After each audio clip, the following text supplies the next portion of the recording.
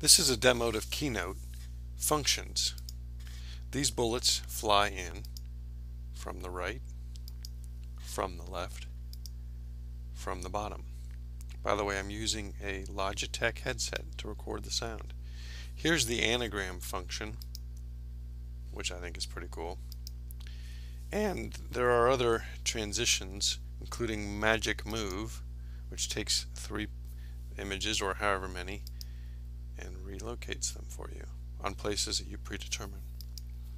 You can use that with text also.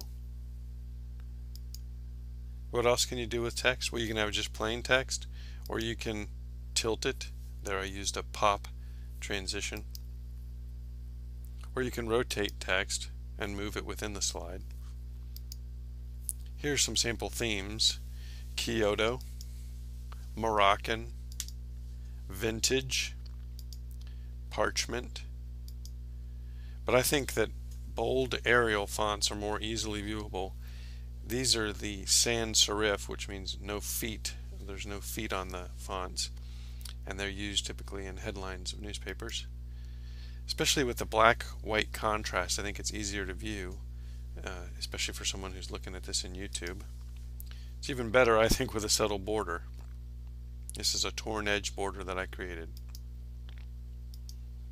And I think subtle transitions like that one are the best. That's just a dissolve transition. Once in a while, I might take the text down here at the bottom and blast it like boom, like that.